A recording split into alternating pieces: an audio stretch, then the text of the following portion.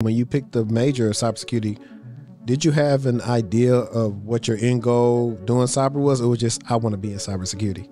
I had no clue. Like, I didn't really know anything about cybersecurity when they opened the major. It just sounded cool. About what internships did you do? I actually was just an IT help desk intern for 3 years.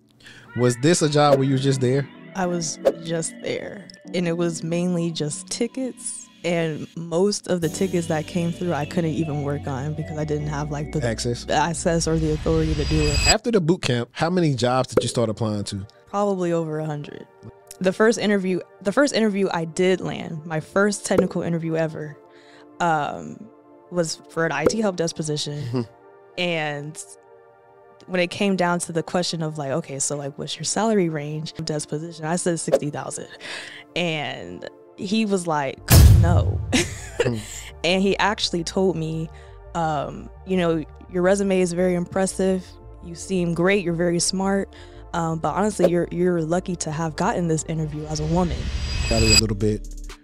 In this rotational program, what type of salary were you able to either negotiate or get? The position, the entry-level rotational program position, starts at $90K. This video is being sponsored by Level Up in Tech. Are you interested in starting a career in cloud computing? The Bureau of Labor Statistics reports that between 2021 and 2031, cloud computing jobs will increase by 15%. LinkedIn is also showing 170K plus roles related to the cloud that are currently open now. Also, the average cloud engineer salary is $132,000.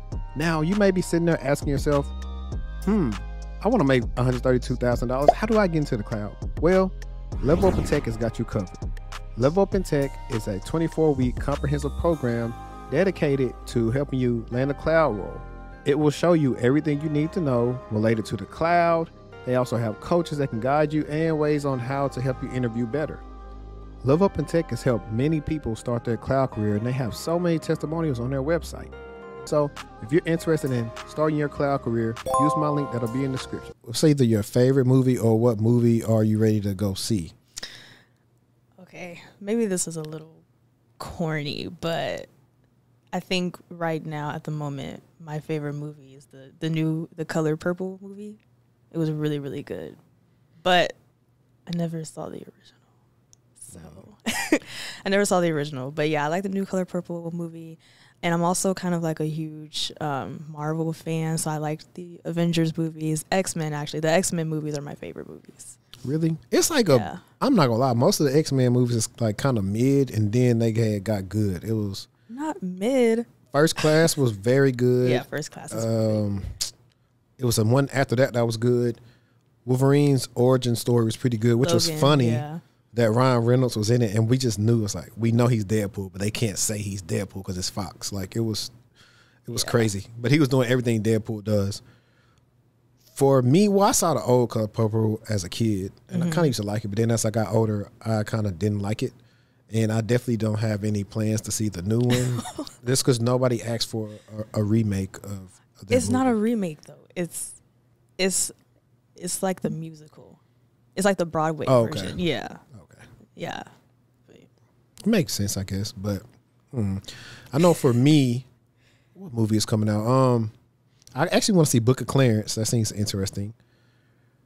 Last year was a lot of good ones. Creed 3 was good. Oh yeah, I really liked that one too. Yeah, that was good. It was. Actually, even though I feel like I knew what type of agenda it was pushing, I actually did like the Barbie movie. I think it was cool. What type of agenda was it pushing? It was pushing one of the things where it's trying to make that, and don't get me wrong here, but it was one of those, I really didn't like it because it was like, oh, Ken came out here and then he did all this crazy stuff, and now Ken don't know how to function nothing, and then now the women got to take back control. I think they could have showed balance because it actually, in all aspects, it did the opposite. It made it feel like Ken didn't know what he was here for without being by Barbie. Like, yeah.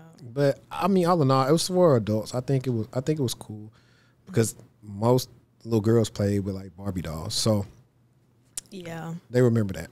Yeah, some of the references were cute and cool, but Yeah, I've been hearing like the other side of things. Like a lot of people feel like Ken was too centered in the movie, period. But they made Ken be. I expected them to go a different way. I know Ken was going to be pretty much the antagonist. Yeah.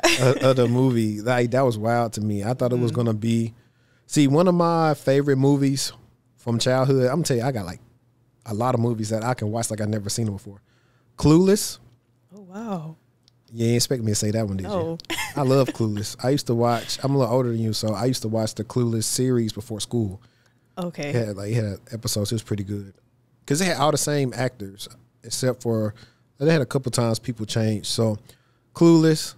I can watch Selena like I've never ever seen it before. Like I love that. That started. Well, I don't really have that love no more, but that's how like J-Lo used to be my crush. Like J-Lo, I used to love some J-Lo just from Selena.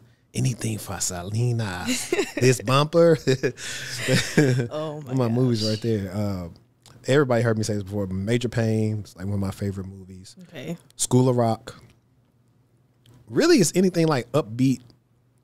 Like that's like just like I can watch with the kids or whatever. But also like anything that kind of like reminds me of like the 90s and like good childhood stuff. That's what I really like about like all those movies. And there are countless others that I probably used to watch like that. I know Life like I can do it word for word. That's the movie right there. Life probably like hands down like the funniest movie. But y'all didn't come here to hear us talk about movies. Welcome back to the TechTual Talk podcast, where I'm your host HD. If you're listening on Apple Podcasts, Spotify, or any other streaming service, please like the podcast, leave us a review so it helps us out with the podcast algorithm. And if you're currently watching us on YouTube right now, you know what to do. Hit the thumbs up, subscribe, hit all so you can be notified when I'm dropping all content. It's episode 114. And this is the first live in-person episode of 2024. And so, I'm back to drop some pressure today. And today we have our guest, M'kya, with us. Hello. M'kya G. And she's all the way from Florida. And then she's also from Gary, Indiana. But I thought this would be a good episode to bring her in because she's new to the field. And she's pretty much a recent graduate. And I know a lot of people that watch my content are not necessarily people that's in their mid-career or senior level, and they always want to hear from people who are just got in or what challenges and stuff that they faced in their career. So in this episode, those are some of the things we're going to address, and hopefully you'll leave enlightened from the things that you hear M'kya has to say. But M'kya, how you doing today? I'm doing well. Can't complain. How about yourself? I'm good. I'm actually enjoying this weather. You are? Yeah, nobody was on the road. Okay. That's true. I got here super fast. I stay in Aubrey. I got here fast. Okay. Yeah, I stay in Addison. Took about 15, 17 minutes to get over here on the toll road. Do you stay? Never mind, it's too high level. I forgot you're in cybersecurity. But I'll just say I used to I didn't stay in Addison, but I stayed close enough to it a while back, and I used to always go to a village on the Parkway. So I was either at Yard House or Sidecar or the other one that people go to Stir. Oh, Stir. I haven't been to the Stir in Addison, but I've been to the one downtown or in Deep Ellum. But I've been to Village on the Parkway, at AMC. And they got that cheese popcorn. Yeah. And a couple of the restaurants over there. But I like Addison. It's a cute, cool area. I've been wanting to venture out maybe, but I haven't even been here for a year yet. So I think I want to explore that area a little bit more before I branch out. But I've been looking at Bishop Arts, Oakland. So you want to be in the middle of everything. That's the thing. I really don't I like how Addison's out the way. It's quiet. I feel super safe over there. I always say it's a good medium because it's not that far from down here. It's not. So it's like if you want to come, you can just come. Like when one of my friends, when she used to stay in Uptown, and we want to do something, I'm like, bet, hey, I'm finna come drive down, and I just park at their spot, and then we get active. Yeah, and that's true. Because I have friends that stay over in this area, but also more in DFW or Allen or McKinney. So I'm like the middle point for everybody. So that's true. So I'm getting them spam text messages talking about, your USPS package. Y'all got to try harder. I've been getting that too. Y'all got to try harder. Aura, I'm gonna put these people on the thing so y'all can block them. But can you go ahead and just introduce yourself for the guests and kind of just give them a background of who you are? Okay, well, I'm M'kya. I'm originally from Gary, Indiana.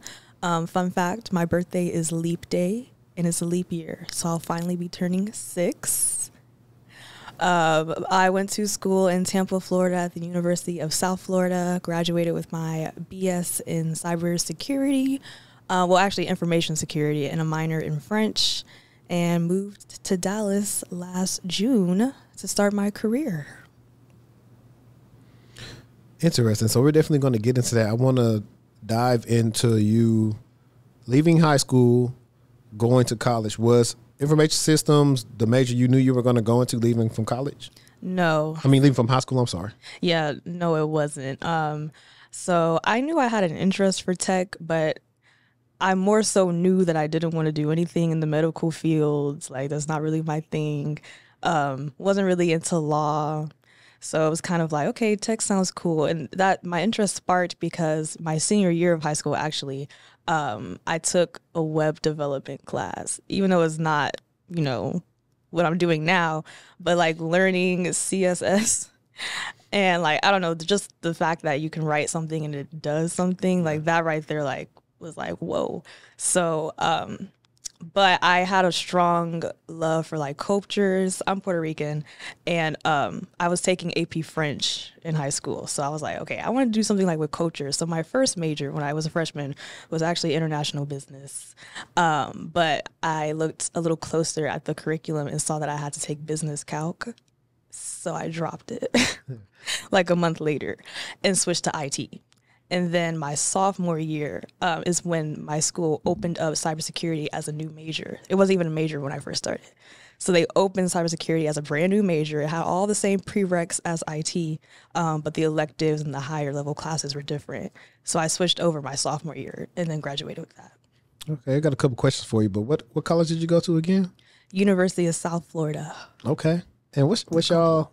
Oh, Bulls. Okay. Yeah. Bulls. Yeah, I thumbs down y'all in the chat and put what the Tech Bulldogs. They like Tech Bulldogs. Man. That's my undergrad. Oh, okay. But so I got a lot of questions for you. So number one, well, you're Gen Z, right? Yeah. It's not a bad thing. No, it's no. I only say that because on Twitter it's like they run a joke how y'all didn't experience what we experienced with MySpace.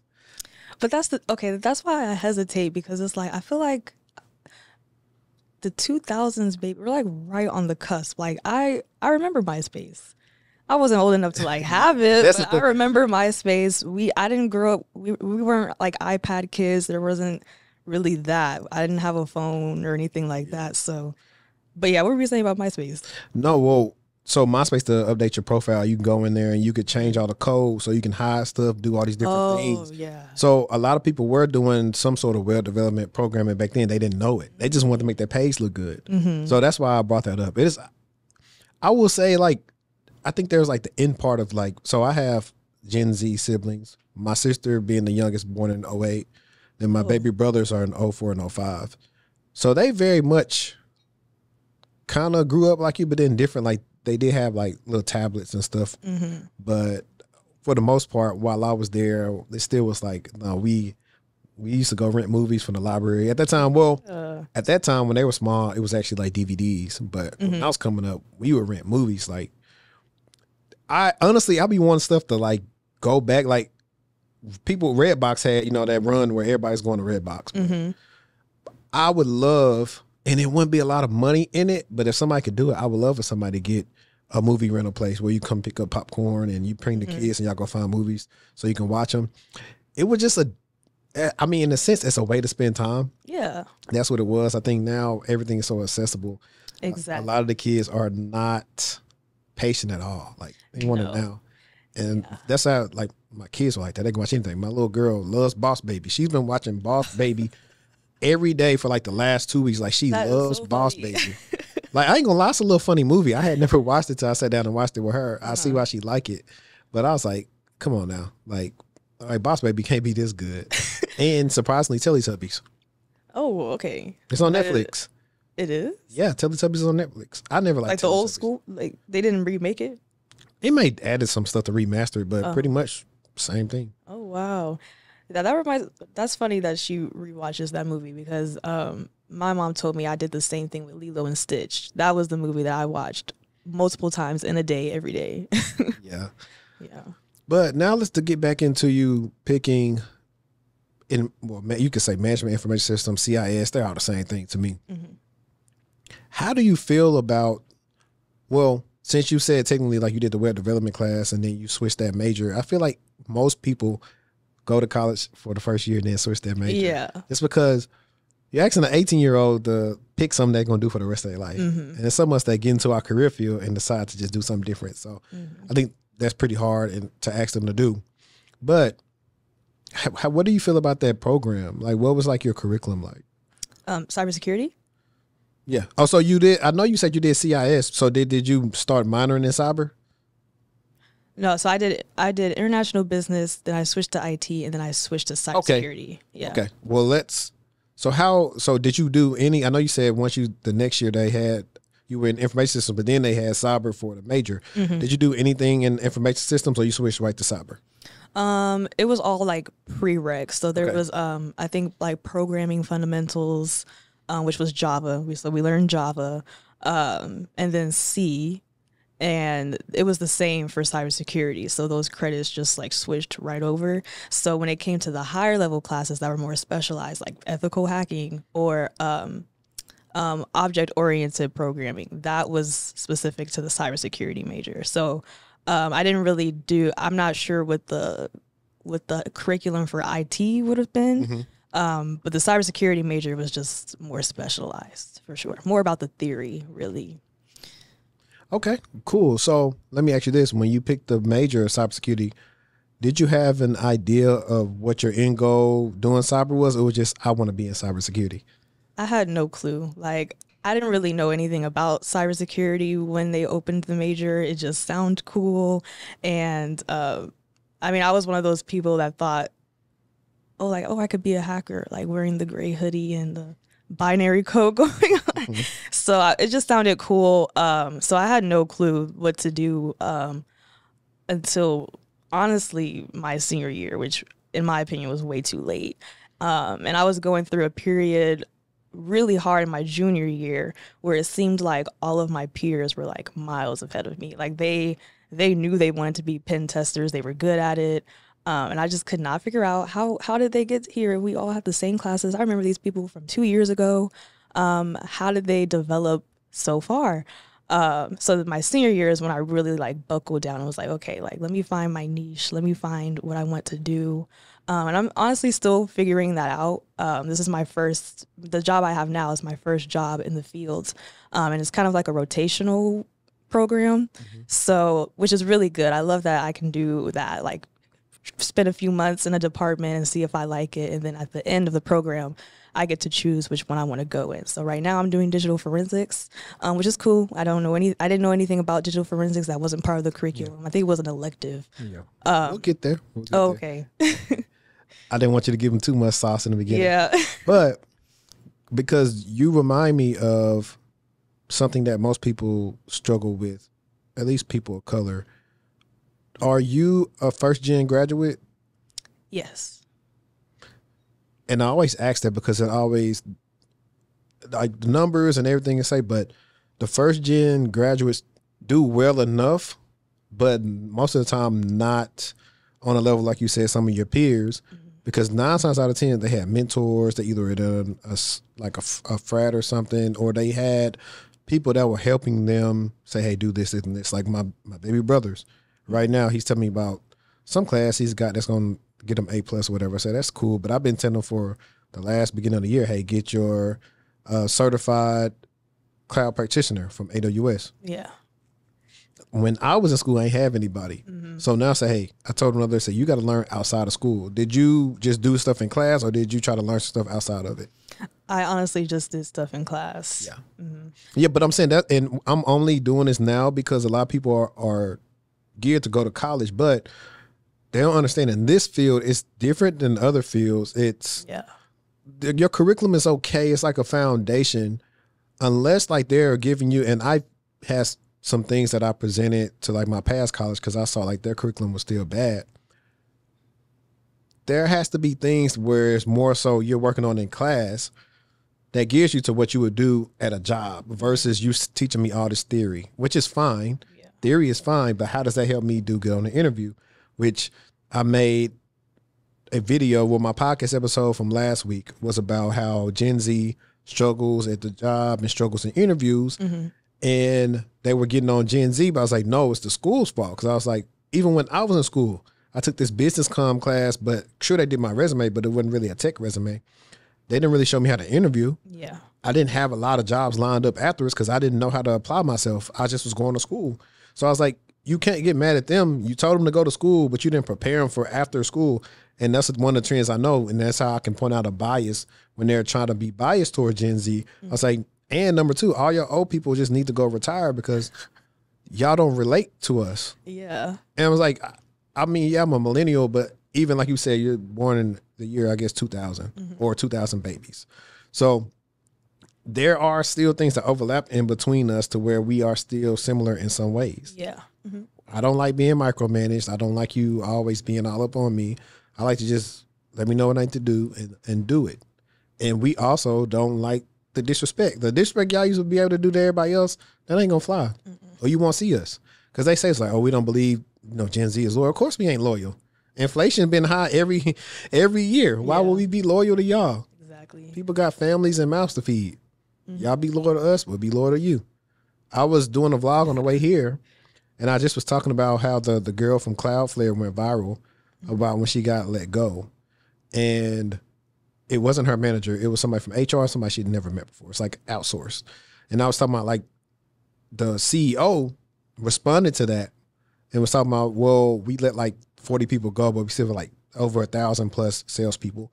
And so he just looked at it as a numbers game. And that's why I tell people all the time, I'm telling you now, younger in your career, it's always a numbers game to them. It's not that you got to take care of your family. It's not you got to take care of yourself, or you may have bills, or you may be helping your own family. And I always tell people that's young, I say, look out for yourself, network, always stay ahead of the game, pay attention to company financials so you can make sure you're ahead of the game. Yeah. But back to your schooling. At least some of the languages that you learn are still on job descriptions. Like they was teaching us Visual Basic. And you don't see that on no job descriptions. No job descriptions. But I remember when we first talked, you talked about that you did get a chance to do some internships, right? Yeah. Let's talk about that because one advantage, well, actually, and we may get here later, but I'm pretty sure you're on TikTok. And you see all the discourse about you ain't got to go to school, you ain't got to go to school. Yes. While I agree, you don't have to go to school.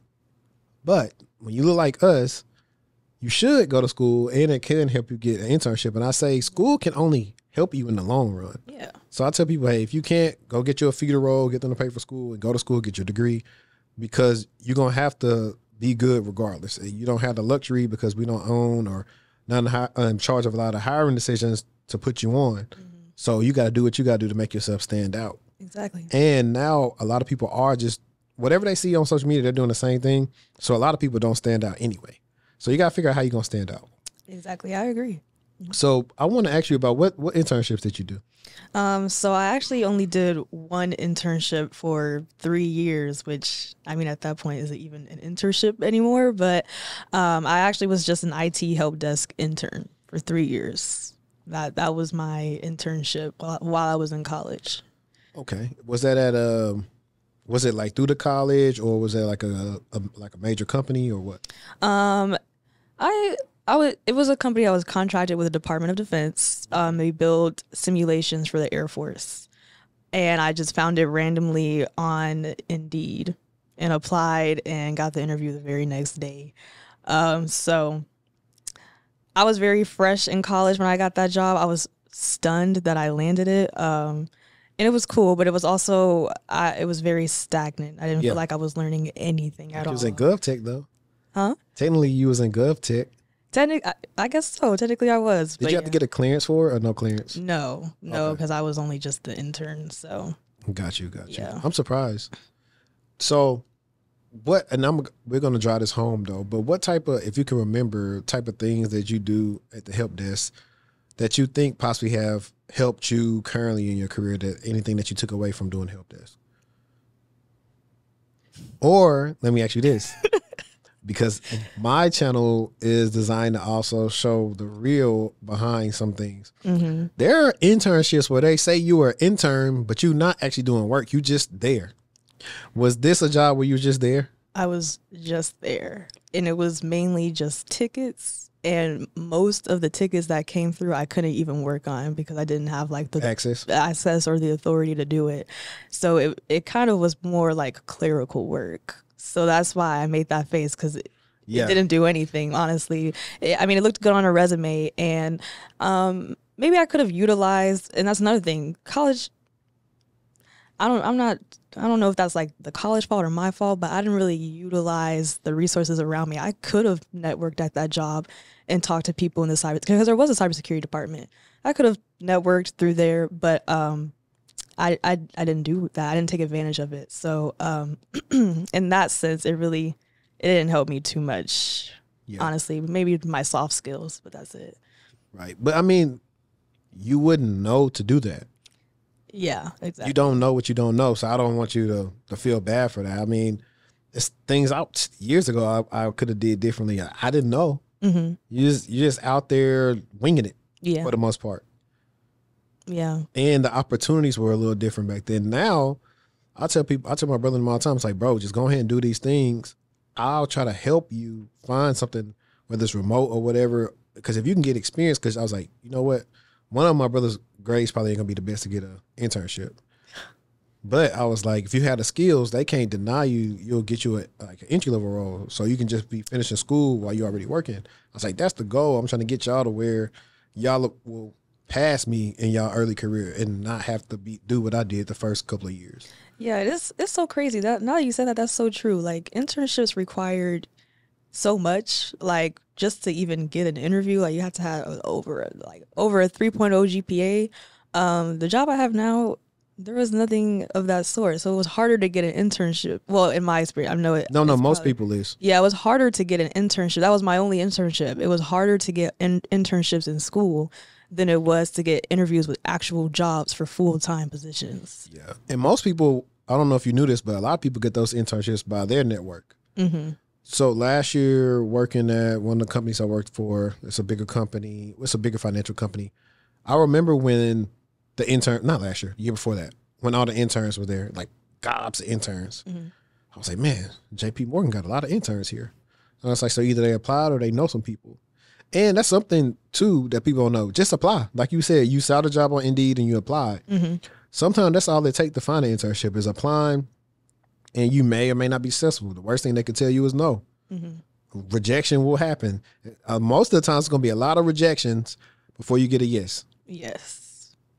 So, you do we'll say, the I was just there internship. Mm-hmm. So, the last time that you do that internship was, we'll say, I guess the last time going back into your senior year. What, I guess, changed then when you said, okay, I'm about to get out of school. What am I going to do because I want to get a job? What did you decide to do that was going to help you get a job after school? Okay, yeah. So I had joined there was a club at my school called oh my gosh, I forgot the name. White Hatters. It was like a ethical hacking hacking club. And that really is what pushed me because I was comparing myself to everybody else that was in the club. Like I said before, they were like miles ahead of me. But I am very grateful for that club because it opened the door to a lot of things that I just did not know about. And that sparked my interest in cloud. So in the year 2022, that's the year I graduated. January of that year, I decided I was going to study for my AWS certified cloud practitioner, and I got it. And that really was like the momentum I needed to like keep going. So after I got that certification, I was like, okay, like now I know I could probably apply myself. And so from there, I was just doing side things on my own, looking at YouTube videos of people talking about cybersecurity. I felt like time was running out because I was about to graduate. Unfortunately, my mother passed May of that year before I could graduate, so she didn't get to see me walk across the stage. And she wanted me to. She was my biggest fan, and she always used to push me into like doing bigger things. But I was a rebellious teenager, thinking she's nagging me. So I realized too late that she meant well and that she had the right idea. So after that event, I just buckled down and like really applied myself. And so I did a boot camp. It was like a free boot camp for only like 3 months. And through the boot camp, I obtained my CompTIA Cybersecurity Analyst Plus certification. And that really was like what sealed the deal for me. I credit the boot camp. I mean, of course. What boot camp was it? It's called Perscolas. Check it out. It's specifically for people of color, to help people of color get into tech. You don't have to have a degree. It didn't cost any money. But I was in school doing that at the same time. So it was very tough. But I do credit the boot camp with helping my cybersecurity career because, like you said, college was good and having a degree is what ultimately got me the job because it was required. But it was just the theory that I was learning in college. With the boot camp, that's how I was getting my hands-on experience. So, yeah, that year was really just grind time. Yeah. And then I got my job offer a week before I graduated. So yeah, what did I want to touch on? There was a lot that you said. First of all, about the cloud practitioner. Funny that you say that. Somebody tagged me in a TikTok, one of my friends, and he was asking me about some advice that my guy Kyrie was giving, and he was advising people the two certs he likes people to get is maybe Sec Plus and the cloud practitioner. And I was like, I agree with the cloud practitioner. I don't really agree too much on Sec Plus just because I'm indifferent about CompTIA certifications. Oh. I actually like the CISA Plus. I got that. Yeah. 2018 or something like that. I got it while I was working in the SOC. So I actually like that one. I think it's at the time it was one of the best blue team certifications until Security Blue Team came with Blue Team Level 1. Now, if you are wanting to stay blue team and want to take your skills to the next level, I would probably highly suggest Security Blue Team. Okay. Because this is a practical certification. So unlike the memorization, similar to whatever you've been doing, rotating at work, it's covering all those domains that you're like already doing now. So that'd be cool. Okay, Security Blue Team. But yeah, that's cool that you got that certification. And did you do the AWS one? Like, did you pick a certain course? Like for me, I found 2 instructors on Udemy, and I just follow what they did. So they had me setting up stuff in the cloud, and I was answering the practice test, and it helped out because I was looking at the cloud like S3 buckets and VPCs and instances through our SIM all the time, but I didn't really know what I was looking at. So I was like, I need to learn something about the cloud. Yeah. So. Yeah, I learned through a cloud guru. Okay. I used him, and I think I also did like a Udemy course. But I found the exam like not that hard to study for. The practice tests are harder than the exam. Yeah. And I did want to follow like an AWS pathway. I still do. I just kind of put it off. But I did just like settle on a pathway of like AWS certs to do. So like I wanted to get the security professional one. So the path I was going to do was the cloud practitioner and then solutions architect and then whatever came after that. Especially security. Yeah. I just only made it to the cloud practitioner, but I'll get back at it. Yeah. But like I said, that's still a good choice. And then couple that with a degree in the CISA Plus. That's pretty good. A lot of people coming out of school would just have a degree, or they may or may not have a certification. Like for me, I was like, my grades ain't good. And the mentor at the time was like, you should get your Security Plus because he works for the government. So they're big on CompTIA. And I got the Security Plus, but then it was like, what next? Everybody has the Security Plus. But see, back then though, cyber, that's 10 years ago, yeah. Oh, okay. Well, actually, I graduated in November of 2013 from undergrad. So a little over 10 years, really, because then you had November, January, and it started 2014. I started working my help desk job in May of 2014. But back then, it was few and far between them, like getting cybersecurity jobs. And I was just had back then, and this is the reason why I tell people don't lie on your resume. I had like Nessus, Linux, Wireshark. I forgot stuff I had on there, but some of that stuff I couldn't really talk about in the interview. I just had it on there because one of my other mentors was like, hey, yo, throw this on your resume, because he worked for Accenture at the time. And that didn't really work out for me. And the reason why it didn't work out is because on my resume, I was showing, but I wasn't telling. So I didn't have any projects. I wasn't showing what I used Nessus for, what I used Linux for, what are the things I knew how to do. But what I could have did, the reason why I asked you earlier about information systems, I did actually have this class where we had to design a network for a 3-story building and what type of stuff we would use.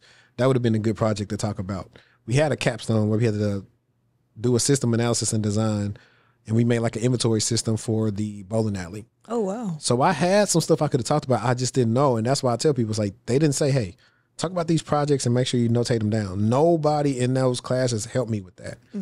And now when I talk to or do consults with people like yourself that are in school or trying to transition, I was like, so what projects have you done? I was like, because you're going to have to show them something if you don't have any type of requisite experience. Exactly. And it's hard to do. They always say, well, how do I find projects or whatever? So, but that's cool. So after the boot camp, how many jobs did you start applying to?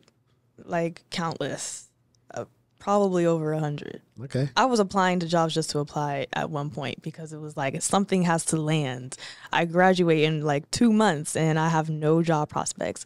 And actually after the boot camp, I went to a tech conference through my school, the Society of Hispanic Professional Engineers. And I even applied to jobs there. I interviewed with jobs on the spot. Nothing. I had a few offers, but it was more like IT help desk. And that's also what the boot camp pushed, was IT help desk, because it was geared towards people trying to get into tech. It wasn't meant for people who were already in college for it. And I knew that my skills were beyond IT help desk. Like the first interview I did land, my first technical interview ever, was for an IT help desk position. And when it came down to the question of like, okay, so like, what's your salary range? I was going off of what I was making in college at the GovTech internship, which was about, I don't even know, I think around like $24 an hour, which was amazing. You was rich in college. So I was comparing that to this position. So I gave them a range that probably was outside of the range of like a normal IT help desk position. I said 60,000, and he was like, no. And he actually told me, your resume is very impressive. You seem great. You're very smart. But honestly, you're lucky to have gotten this interview as a woman. Wow. Yes. And that was my first ever technical interview. What was this person? He was palm colored. And I felt like he wanted to say as a Black woman. That's what I felt like he wanted to say. And so after hearing that, I could have let that discourage me, especially with that being my first technical interview. That was my first experience. But I knew what I had. I knew the skills that I had, and I knew my knowledge, and I knew that I could apply myself more. So I didn't let that discourage me. I went on more interviews after that. I landed more interviews. I really studied. I had like a cheat sheet of all these random tech facts, like random lines of like Linux code. I was like prepared for anything an interview had to throw at me. And then I landed this position at this job, which is an entry-level cybersecurity position, which is what I knew I could do. So I'm glad I didn't let that deter me, or else I wouldn't have been here. I want to talk about that though. I get a lot of flack a lot of times because you all are my primary guest, women, especially women of color. And it's a reason. These are the type of stuff that they go through. And he probably felt he can get that off because you was young and you felt like you was naive. Now, in future references, if somebody ever say that, you should say, you should be lucky I accepted the interview with y'all. Because how you gonna tell me that? But I only tell you that is because I've worked for some prominent Fortune 500. Matter of fact, they were probably Fortune 50 companies. One of these companies at the time told somebody that I should have been happy that I was working there. Who am I to leave? They didn't say it to my face. They knew they didn't say that to my face because I was going to tell them something. Mm-hmm. So they feel like that. Oh, you should be happy, not knowing that, hey, whatever this is paying, I've already made more than this anyway. You're really wasting my time, which is why I teach clients now, hey, get the range before you even get on the phone. Hopefully they give it to you. If not, I'll pass. If it's something I don't like, but it may fit somebody else's range, I'll send them to people I know and help them get interviews or something like that. But I don't waste time with that if it's not in my range. Mm-hmm. And if they ever tell me I'm lucky, no. Y'all look at a great job with my presence. Yeah. I'm the catch here. And he still had the nerve to offer me the position. I declined it because it was the principle of the things at that point. I think you should have reported him though. He shouldn't. I did. Yeah. I did. Hopefully he got fired. The company was partnered through the boot camp. So I told my mentor at the boot camp what they said. So I don't know what happened beyond that, but they were very upset for me that was said to me. So I'd be upset too. I'll be the type of person to apply to a job just to talk to him. Yeah. Just pull up on him like Birdman, put some respect on my name. Yeah. Understand me? It's like I was on a mission to like prove, not to just to myself that I could do it, but to prove him wrong. Even though, of course, he would have never known I landed where I did, but I felt like spiritually he would know that I proved him wrong. So. And we will not be mentioning any company names to protect you and protect this interview from not going down. With that being said, when did you, so your role, you said it's an entry-level role and it's a rotational program. Mm-hmm. So what was the first rotation that you did? Incident response. Okay, let's talk about that because I love IR. You do. IR is a rush. It depends too. Like if you're in a place where like something comes in and like the SOC or something can't handle it, like it's perfect. Mm-hmm. So was your IR set up like, I don't know if you guys had like maybe either internal SOC or outsourced SOC, or you guys work with the SOC and then, or you work as a SOC and do IR. Like how was the IR set up for you? It may be the case in other locations with the company, but here in Dallas, the Dallas office is very, very small. Like the cybersecurity team as a whole, there's probably only about a dozen of us. Wow. Yeah. Very lean. Yeah. So there's none of the outsourcing or like it's literally like just us. Okay, so yeah, so it's like a fire team then, I guess. Mm-hmm. It's like everything's like together. Mm-hmm. So how was that experience for you?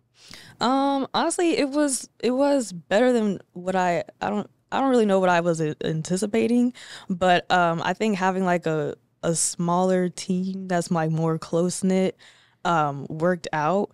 It's a double-edged sword because you have people that don't really ever come into the office, so then you're like I've been in there alone sometimes, but I think it built the connections more. Like my coworkers, all of them are like my mentors. They have no problems helping me with a problem or a question. And I think that may have been harder to achieve at a location where the office is like a lot larger. Because with the program, we all start at the same time, like everyone else who's on the rotational program. And I talk to them in the different locations. Like I have friends in the Chicago office or in the Boston office. And it just seems like their experience is different. Everyone's having a good experience, but it seems like that one-on-one and like strong connection build isn't as present in the bigger locations. Okay. Mm-hmm. And you probably answered this already, but do you feel that being hybrid has actually helped you out early on in your career versus just being straight remote? Because we see a lot of young adults, mm-hmm. They want to be remote, but, this comes from a person that, of course, I was doing help desk like my first couple of years. However, we were always in office, so you are able to put the call on mute, go tap on somebody's shoulder and ask them something. Mm-hmm. Or when I got my first couple of SOC jobs, we was all there in person. Or, some of the team was remote, but they were always quick to respond. But you can get more growth that way. And not only that, I'll put you on a little secret. I talk about this all the time. Visibility. you get visibility sometimes when the leaders come through and they see that yeah. you're at the office. And some people don't know that because a lot of people think that if I'm very good at my job and I just work and go home, that means I will get the promotion. I'm here to tell you that is not true. So I'm here to tell you that, hey, that sounds good, but you're going to have to network. You're going to have to be visible so people can know who you are. And you got to be your biggest champion on things that you've accomplished. But I wanted to ask you about that, just working that's helping you out. And at a high level, can you talk about anything, like any new things that maybe you learned about cyber that you possibly, that school or the boot camp didn't prepare you for? Yeah. So, well, first, I 100% agree with the hybrid aspect. Yeah, it's nice to work from home, but being in person was really the only way I learned how to use the tools that we use. Like there would be no way that a Zoom call would have helped me be able to learn these tools that I've never heard of before, never seen of before, especially since now I'm on digital forensics, especially when it comes to digital forensics, like there would have just been no way. So to answer your question of like what I've learned, literally everything. I've learned what digital forensics is, what it meant. I learned like what all goes on in incident response, not even just like the technical aspects of things, but the teamwork aspect of it. Communication part of it is the big one. Hey, do we have what we need? What's the update on this? Who we need to link into this incident? Because what a lot of people don't even know is a lot of times the breach ain't even on your company. It's a company that you work with that's got an incident, and now y'all checking them now, making sure none of y'all data is at play. Like, what type of effect does it have on you? Like, these are all the things that you have to worry about, and considering like all the breaches that happen like every week that I'm reading about. Yeah, it's always something small. I want to ask you, because we'll get on the DR side real quick. I mean, well, DF part of DFIR. But when you were doing incident response, what tools were you using? So we were using like, well, I don't know if I say it ring a bell, but like Axiom, X-Ways.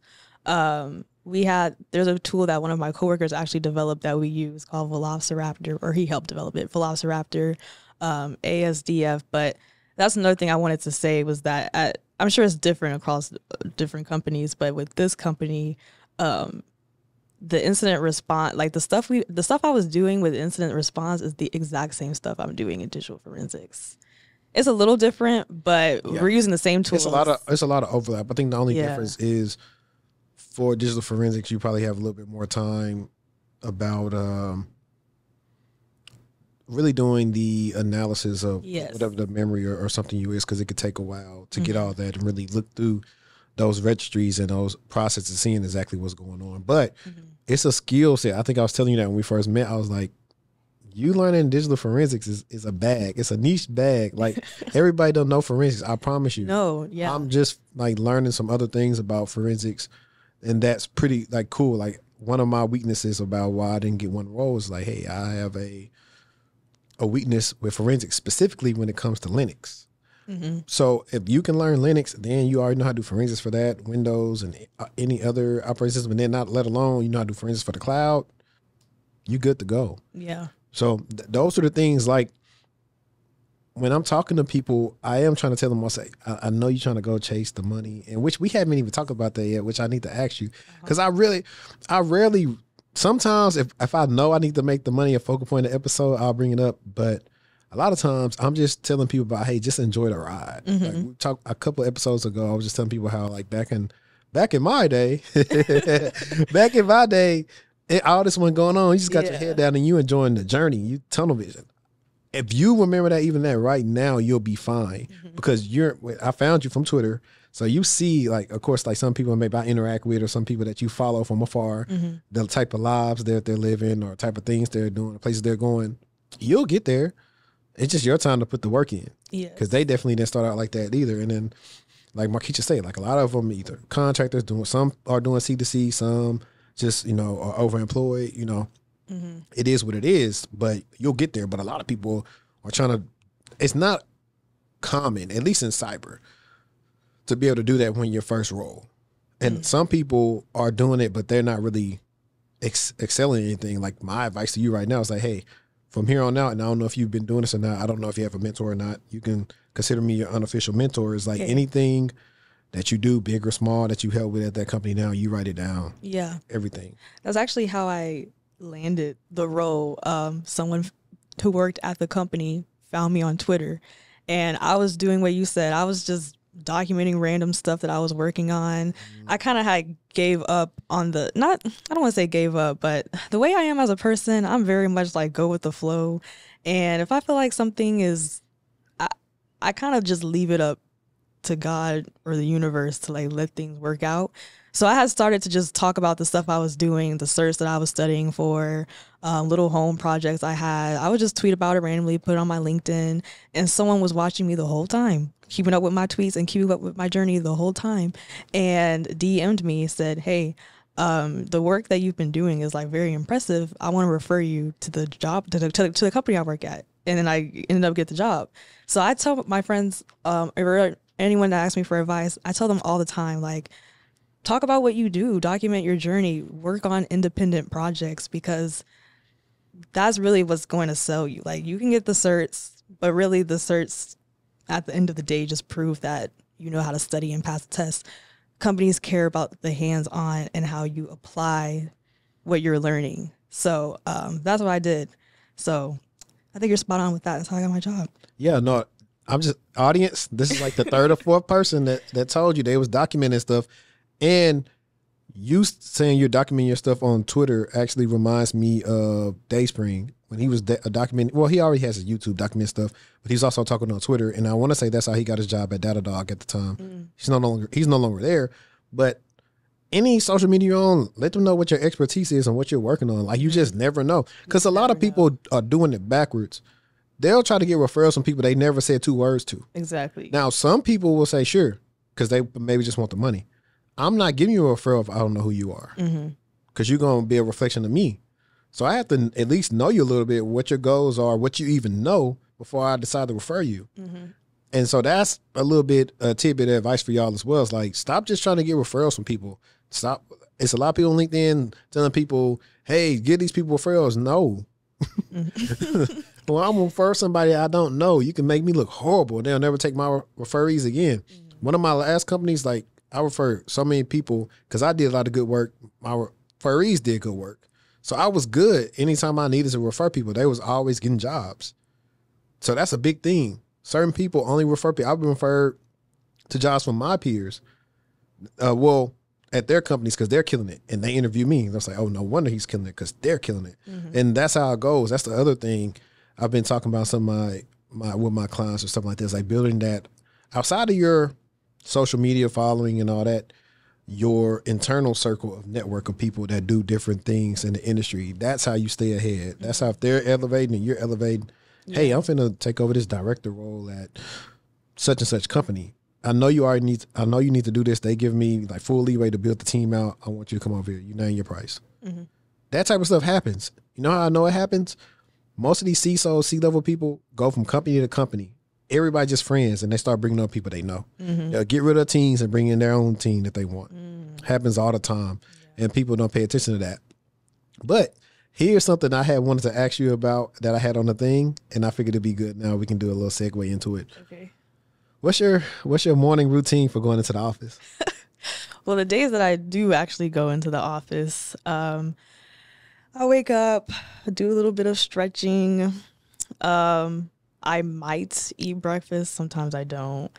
And I like to go in on Mondays because I have to start my week on a productive note, or else the energy is just down for the rest of the week. So I like to go in on Mondays and Wednesdays. I'm usually the only person there on Mondays, which is fine by me. But yeah, that's how my day starts. I start my shift around 9, end the day around 4. Okay. Do you go get like anything like Starbucks or anything? Are you a tea girl, water girly? What type of girly are you? I'm definitely a tea girl. I like my chamomile tea with lavender. That's my go-to tea. Now that it's cold, I might do the throat tea, the eucalyptus throat medicine tea. Got some chamomile tea. I got that, the lemon, the peppermint, and something else. My go-to right now is I just bought a Nespresso machine couple of weeks ago. Oh, see, It's good. I'll drink coffee, but I'm not a coffee drinker. Like the Nespressos, they are, because they only come in certain capsules, but they're good. Like you can make you a exquisite. Like I put one up on my IG story a while back because I got some clear cups, so I want to show off some stuff whenever I do like a day in the life video, and it's fire. Maybe I'll get into it. Maybe I have to like grow up a little bit. I definitely feel like an old man. I have a mug with an H on it for my name, and I have a subscribe mug too. But I wanted to know if I could ask you this because you brought it up. We talked about salary a little bit. In this rotational program, what type of salary were you able to either negotiate or get? So unfortunately, I was so blown away by what they offered me that I didn't even negotiate. I just accepted right away. The position, the entry role rotational program position, starts at $90K. That's what I was offered. So going from being turned down from $60K to being offered $90K off the jump I was like, yes, I'll take it. Looking back, I should have negotiated. I probably could have negotiated for something higher, but I mean, I'm a welfare baby. So like the salary still changed my life. I'm still very grateful. I was going to ask you about that. That was me. I went from, at the knock, I was making like $50,000. And my first SOC position offered me, I think all in all, I was getting like $78,000. So I was like, shoot, I'm up. Yeah. I get a better apartment. Yeah. I had traded in the whip at the time and got a sedan because the Mustang was drinking too much gas. I loved it, but it was drinking too much gas. But these are the real conversations I like to have because, like I said, everybody not making $90K. Yeah. If I pull up the analytics right now, everybody not making $90K, especially your age range, your demographic. You're in probably the top, 5 or 15% or whatever of like women are making like money you're making, because typically women making like 40 some K or something like that. Yeah, and it's like, of course, like 6-figure salary is like everyone's dream goal. But like this, I'm living well. Like I can support myself and still do things for fun. I live comfortably. And at the end of the rotational program, we do get like a promotion, like an increase. So did you get, did they offer any like type of sign-on bonus? Yes, $5K sign-on bonus. Because they have offices everywhere and I chose to relocate from Florida, they did not give me a relocation package. So that I had to fully do by myself. So what made you want to pick Dallas? I just heard that, well, not heard, but I did some research. There's this website called CyberSeek. And cyberseek.org. Yeah. And so I was just plugging in the places that I would like to go. It was between Dallas or DC. And DC just seemed like way too big of a move from Florida. Yeah. So, and I have an aunt that lives here. So I had someone to kind of push the Dallas, What part does she stay in? McKinney. Okay. Yeah. So you sound like me. When I moved out here, I moved in with my aunt. She stayed in Little Elm. Oh, okay. Yeah. So, and I just researched and, of all the tech hubs, Dallas was always on the list. Not necessarily top of the list, but it was always on the list. And it's booming now. Oh, yeah. Yeah. So I think people are asleep. Like, people thought, I'm gonna be funny, but people thought Austin was that. How you say that girl? That girl. Yeah, they thought that's what Austin is, but it's really Dallas. It really is Dallas. No, same thing. I heard people were like, "Well, why not Austin? Austin probably has more opportunity." And I was like, I mean, Dallas seems more like the vibe. And companies are leaving Austin. Yeah, and people ask me all the time, "Well, why not Houston?" And it's like, I'm sure Houston's great. I've been to Houston, but I wanted to be around more like Dallas gives me like more of like the young professional vibe. It is. You can still have the social life. Go party. Yeah, you can still have the social life here in Dallas, but I wanted to be around like more I don't want to say people in Houston aren't goal oriented. No, say it. But you know what I mean? Like Houston's like a good time. Houston reminds me of just a Texas version of Atlanta, and Atlanta also has good opportunities, but I was not moving to Atlanta, so why would I move to Houston? Yeah. Yeah, so Dallas was just more my speed. It's slower, and that's more of more the vibe I wanted to go for. I've been in college for 4 years. I got the social life out the way. Yeah, I think it's time for something. Speaking of you bigger. saying that, because we'll get back on a professional tip. I do tell people that, I mean, we are in the times of people just say, well, bump school or just do WGU and then be finished with that. I do think going to school away from home is a pivotal part of your maturation process as a young person. Yes. Because you get to really discover who you are, things about yourself you didn't know while you're at home that were masked because you go to school, you're with your parents, different people you may or may want to interact with. You learn so much how to survive. Yeah. Like, so much. I think a lot of people are missing a lot of their character development because they're not going to school. That might be a hot take. I might put that on there. It might be a hot take. I think a lot of people are missing that. I mean, I agree. College definitely taught me like about the world around me, the people around me, about how other people are raised. Like you were raised a certain way and you have certain values. College exposes you to how other people were raised and how other people values develop, which is very important to navigate through life. So I would agree with you. College definitely is a catalyst for learning about others and yourself. So I would say that too. Cool. Now we'll get back into, even though you said you're doing a lot of, actually, I'll ask you this and then we'll go into forensics. In your definition, what would you define incident response as?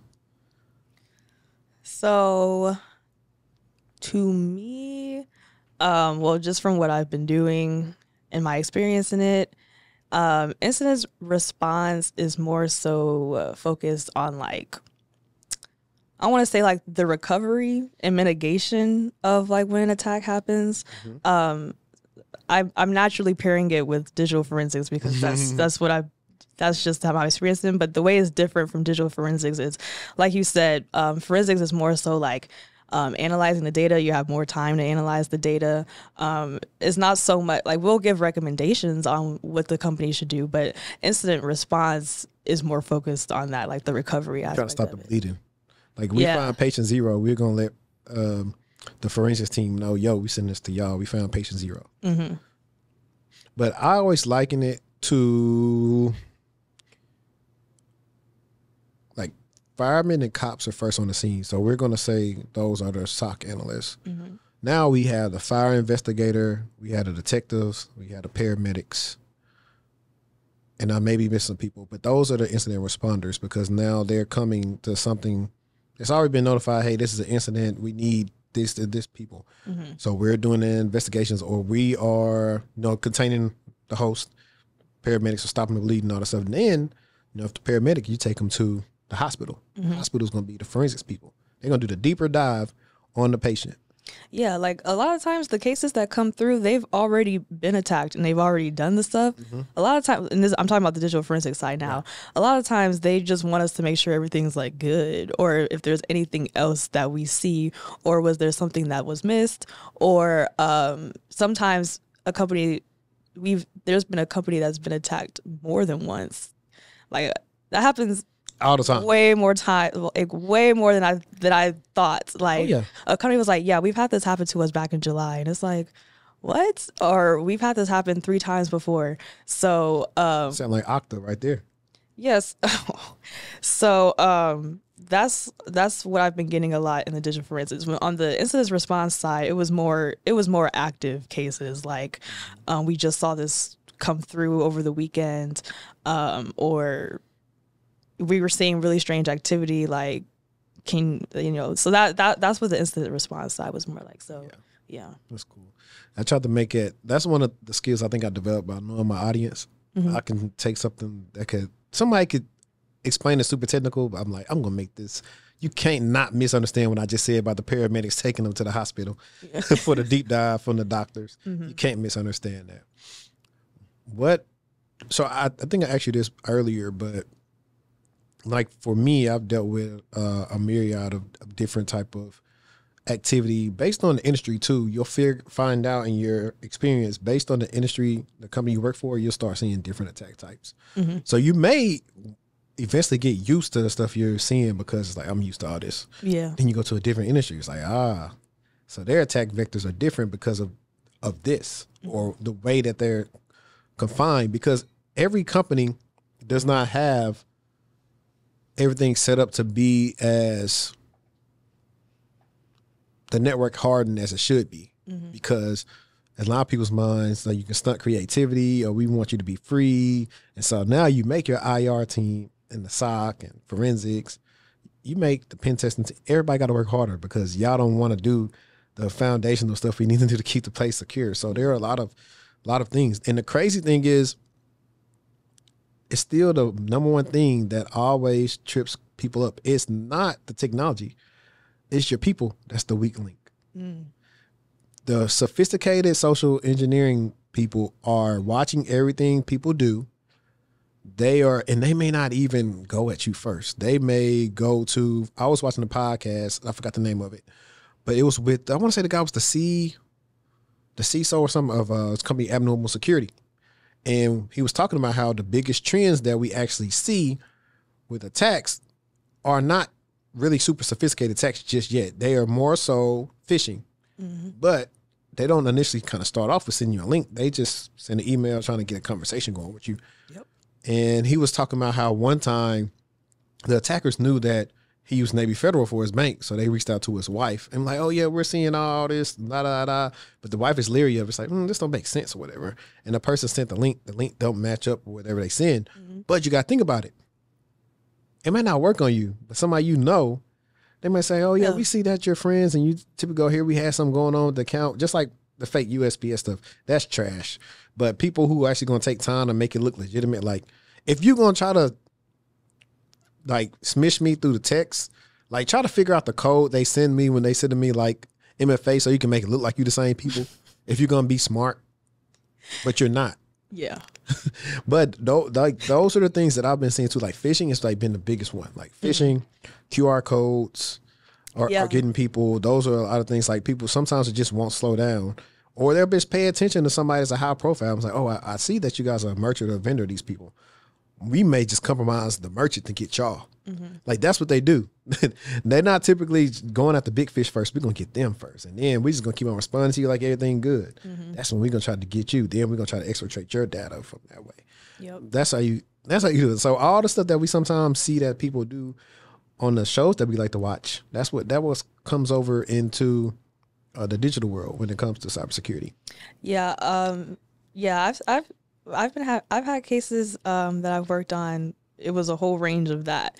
It was the range of the QR codes, which, if I'm being honest, to the everyday person is very believable, especially when you're doing the MFA, like, because these employees, when you sign into your computer, sometimes you have to send like a push notification. Mm-hmm. But the email that I saw that for a case we were working on, a business email compromise, mm-hmm. Was with a QR code, and it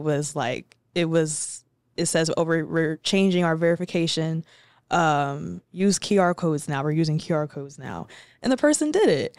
So it's like, okay, that was one. And then, but I've also seen ones where they were specifically crafted for a specific person. Like they even emailed other people in the company pretending to be that person, referring to old emails from the past. Like, hey, can we have an update on this meeting?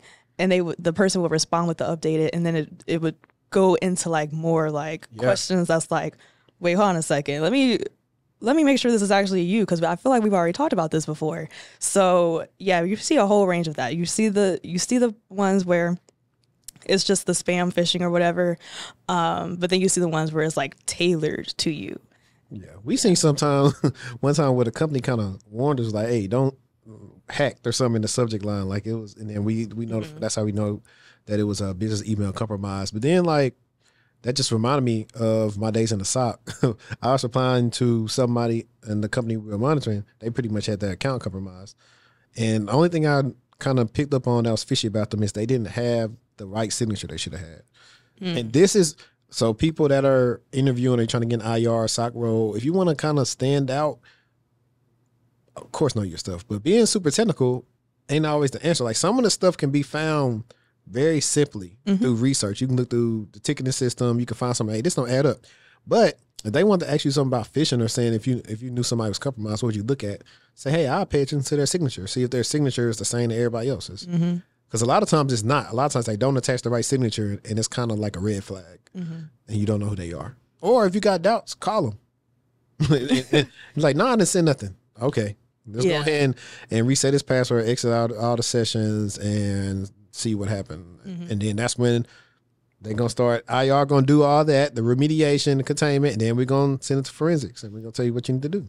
Yeah, and even if like the emails kind of, because, you know, some people have thousands and thousands of emails to go through. Even when we're not really finding anything in the emails, it could be like their sign-in activity that's like, or like if you're using Outlook, why did all of a sudden you have like a Mac sign-in? So those are also clues too that we use, and in addition to the emails too. Yeah, and that's when we work with detections and IM team, where we put in rules to say, hey, we're going to block unusual sign-ins, and we're going to make them say, hey, is this you? Yeah, especially when like there's sign-in activities like all over the country. A lot of the times we have to verify with the company, like, is that normal for because people travel. Yeah. So we have to confirm, did this person travel to this state in these X days? But if it's from a country that's like Nigeria, or even like the Netherlands sometimes. Yeah. That's pretty much always that's pretty much always bad. Still verify, but so certain things you over the course of you doing case after case after case and seeing IOCs that pop up all the time. You. Oh. Look at you. Let me find out you be on the stand-ups. It's seeing IOCs that pop up all the time. You kind of just know what to look for. Of course, every case is different. There's always something new. Like the QR code for one of my coworkers, they'd never seen that before. That was like their first time seeing a hack through the QR code actually being used in real life. But most of the times you know what to look for. You know certain countries are bad. Certain ISPs are bad. And then, of course, we use like virus total to see if certain IP addresses have been flagged. So it's not just off the dome that we do this. Like I think it's like a misconception. Like people, did you want to talk about that? No. Lead. Okay. I'm here. I'm just the host. Like talk about whatever you want to talk about. Yeah, like I think it's a misconception that I mean, of course we're smart, but we use Google all the time. There's like websites that we go on to double check or make sure that things are malicious because we don't always know. So yeah, that's all I wanted to say. Do y'all have a sandbox that y'all use? If we do, I'm unaware of it. Okay. Yeah. You might have like, well, in a sense, the virus total is kind of like a virtual sandbox, but some threat actors know when, like, if they put the link in the sandbox, it's not going to do right. Well, not necessarily a sandbox, but like, for example, you got like URL scan, the IO, that's one that people use a lot. And they'll scan it and tell you what the redirects are and give you a screenshot, virus total, browsing, Joe sandbox. But then sometimes you need your actual own sandbox to where you can detonate it, where you can probably do a little bit of malware. Well, if it's malware, you can analyze what happens when the malware starts. Oh, that's probably on the testing department. The testing side probably does that. But what I've been doing in DFIR, we don't do that at this company. Okay. And testing isn't part of my rotation. So gotcha. Unfortunately, I'll send you. Well, I'll just say it right here too. I'll send you TCM security stuff. Oh yeah. Especially, I don't know if you did that malware analysis course, but no, I did. I did the Windows escalation, privilege escalation for vendors. Yeah. So they got that. I got the Python joint. I've been busy, so I haven't finished my detection engineering course on there, but they got that on there too. But that malware analysis course is going to make you very sharp when it comes to forensics. So okay, yes, that would be probably the one I would recommend for you to do, because the instructor is cool. We got Discord you can sign up on. So for your personal computer, you got PC, you got a Mac. PC. Okay, cool. Because Mac has made it hard to even do VirtualBox stuff. Like, because on the malware analysis course, you got to set up your environment, then you have to segment it. Well, on the Macs, you can't even segment it anymore. It's like impossible. Yeah, I've admittedly have never used the Mac. I like my Lenovo. See, for me, I'm a creator. Okay. So I like I love my Mac. I don't use it as much because I got a gaming machine now that I use for my lab, and pretty much I do like a lot of work off there now because it's more convenient. But I got like 2 desks like in my office. But anyways, that's kind of where it is on there. But let's talk about some of the non-technical things, or maybe some things that you discovered when it comes to IR forensics. Have you been tasked with drawing up the IR report to send out to people? I actually just got tasked with that for the first time last week, to write a report. So that was new. And also I've been learning a lot about like the legal aspects of things, because we are dealing with like so the way it works is, like, yes, our clients are the company that's been attacked, but technically our clients are the attorneys that they're dealing with. Like, they're the ones that really source this. So a lot of the times where a company wants to report draft, like, for example, the case I'm working on now, it's about to wrap up actually, but the case I'm working on now, they had wire fraud, like transfers that they didn't recognize through the bank. And this company is based in Mexico. So I'm not sure how it works in Mexico, but the bank was like, it was our fault. Don't worry about it. But they didn't tell them why. And here is legally required to, at least. But in Mexico, maybe things are different. So what they wanted from our report was to basically have us say that, hey, we didn't find anything malicious on our end. So we would really like for you, bank, to follow up with what happened. And what I learned from that was like the legality of what the words you can use and say is very important, because we actually did find malicious activity, but it was from events that weren't related to this.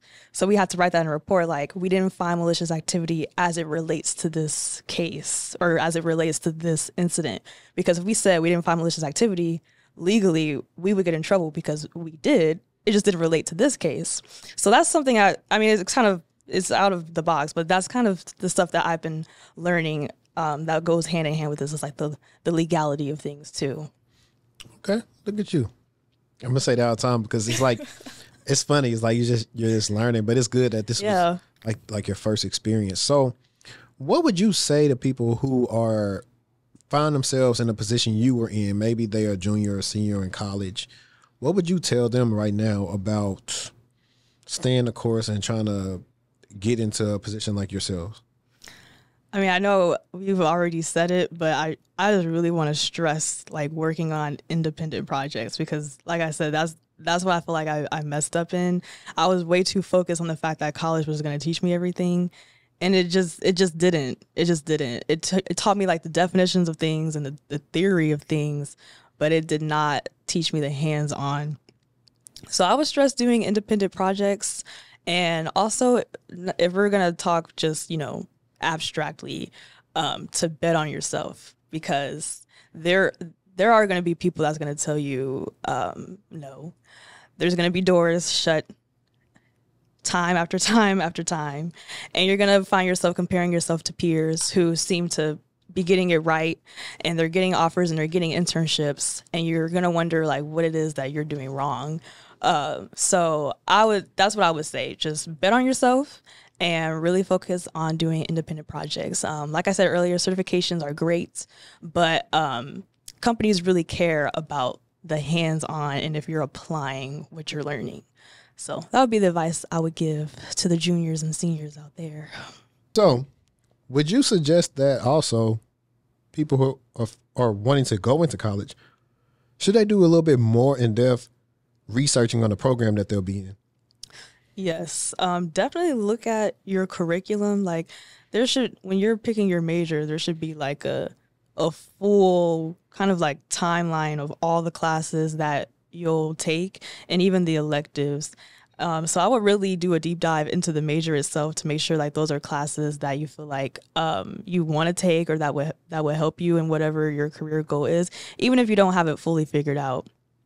And also, don't just look at one major, but look at others, because you might want to have a backup plan. The reality is college can be hard and life happens. I'll be honest. I had failed a class like 3 times.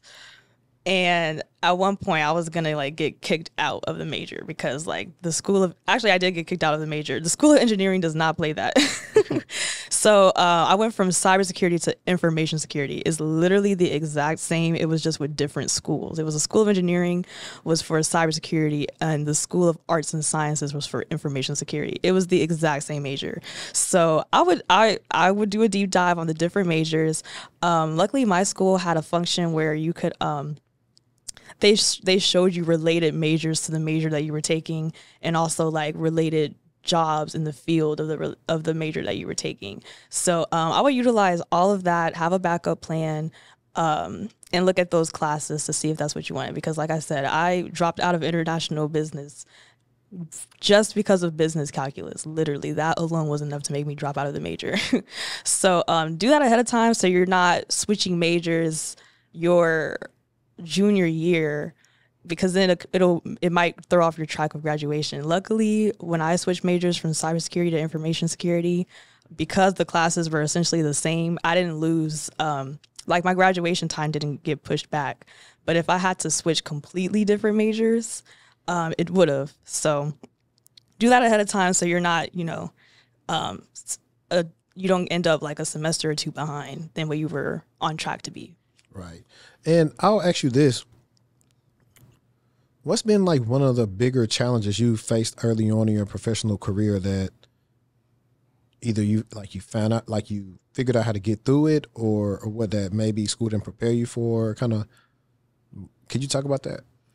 Yeah, so I would say the biggest challenge I'm facing now, I think, has more to do with like my personality, really. And I'm pretty sure there's people that could relate, but I can be like a recluse at times. And I falsely believed, because this is what the stereotype was, that like IT, you could be recluse. Like you can just kind of just sit at your desk. You don't have to talk to any clients, or you don't have to talk to anybody. And that is just not the case. So I had to kind of like get back on board of like the teamwork aspect of things. Get on your Zoom? I had to get on my Zoom. I had to get on my Zoom. So that's a challenge that I'm kind of still facing. That's why I like to go in on Mondays, because that is the time that I get to be alone. But that's not always going to be the case for people. Like I'm lucky to have a hybrid job, but you might not. So that's the challenge, is knowing your work environment. And also, I don't really have this problem. Like I'm pretty outspoken. Like I keep it real. I say how I feel, but I would say a challenge for me would be knowing when to not keep it real, I guess. Like the work environment can be very political. About tact. Yeah, the work environment can be very political, and you're going to be working with people who have been in the game for years, probably longer than I've been alive. So, and there's just certain things that just don't fly. So that would be something else that I'm working on too. So.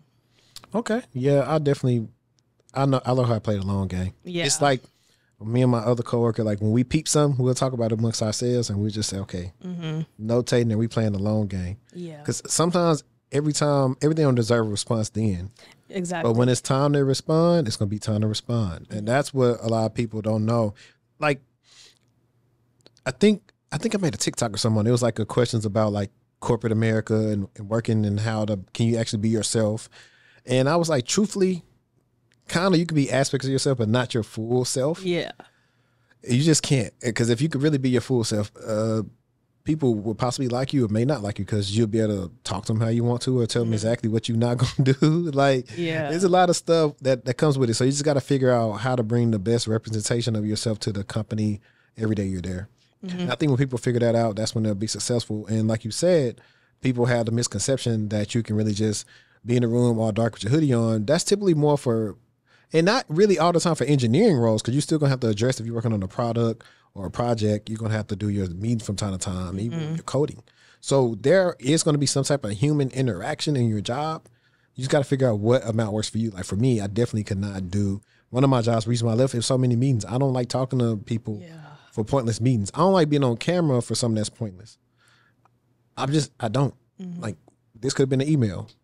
Yeah. One day, I'm going to wear the shirt. So when I'm on a camera and they say this could have been an email, so they get the picture. Hey, this could have been an email. Yeah, one of my, I can't even describe him because then it'll give away too much information. But one of my coworkers who's pretty high profile in the field. Well, he's not my coworker, but someone that works at my company who's high profile in the field, stated that he refuses to turn his camera on in meetings because he doesn't want people to see the faces he make whenever they say something stupid. He can do that because he's a senior at this, but it's just funny that even someone who's been doing this and still doing it feels that way too. He's right. I definitely know. I have to show you some off camera about that. Yeah, I like to use the avatar a lot of times. When I don't want to be on there, I just use my avatar. I'm like, look, you're going to get this. This is the best thing you're going to get. But where can they follow you at, and like on your social media, and how can they find you? Yeah, so my Twitter is at M'kya Gonza, Gonza. I have my LinkedIn in the bio, but my LinkedIn is M'kya Gonzalez. It's just my name. Connect with me there. I'll connect back. But yeah, I really mainly just use Twitter. I'm not on LinkedIn that much. So I use Twitter. I do have an Instagram, but it's more so like personal. I don't talk tech on there at all. I don't do anything tech related on my Instagram. So if you want to connect on the business aspect of things, I recommend Twitter and LinkedIn. You got anything you want to leave the listeners with? Do I have anything to leave the listeners with? Yeah, make this a good 2024. Like you said, this is the first in-person for the year. I challenge you guys to do 10 new things this year that you've never done before. I feel like 2024 is the year for growth. I know they say this every year, but it's a leap year. So there's something special about this year. That chick stepping on them steps. Yeah, there's something special about this year. So any project that you've been holding off because you feel like it's not the right time, it's never going to be your right time. Do it now.